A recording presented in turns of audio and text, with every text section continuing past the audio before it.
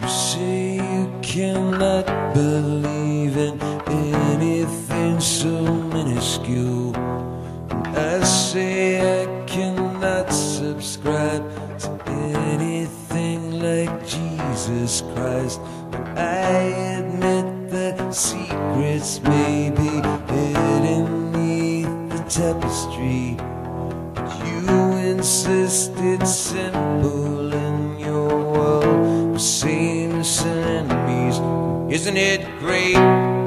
Everyone's God, everyone hates, everyone's open-ended fate.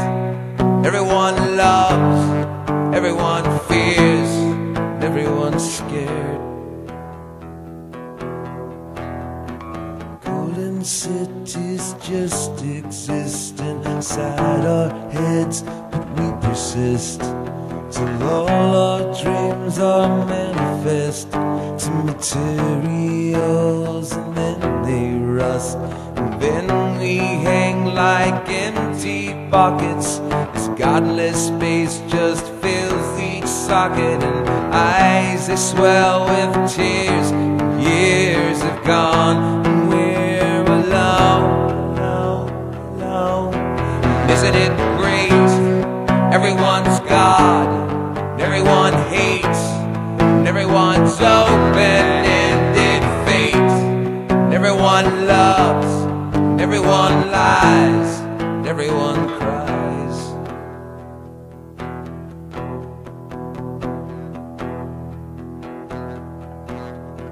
She asked me if there was anyone that I would like to be, and I responded honestly, in 30 years I'd like to still be me, but I probably won't, 'cause we lose a little every day. Everything's gone,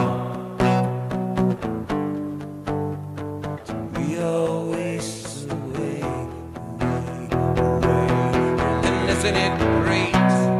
God is upstairs, know that he's late, he's coming down, I swear. So you better be good, better be quiet, I want him to save you, save you.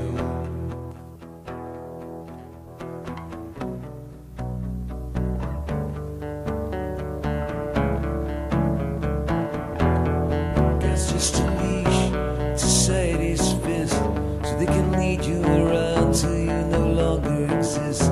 They lock you in the cages of the factories, they lock you in the cages of the working week, and they throw you a check and send you back home, where you sit with your family or you just sit alone.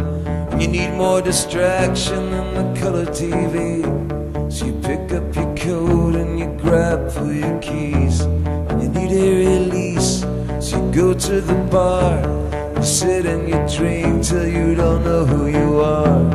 You wake up with guilt, you wake up with pain, and then it all starts over again. And there's a man where you work, recognizes your look, he says, hey, put down the bottle and pick up the book, 'cause you know there's a place that's much better than this. And believe me, my brother, it really exists. You say that's true, well then show me the way. So first where there's certain steps you must take, and it all comes to you as you look in his eyes, the familiar glaze of some chemical high. Still you go to his church, 'cause you're looking for love, but it's just another crutch, yeah, it's just another drug.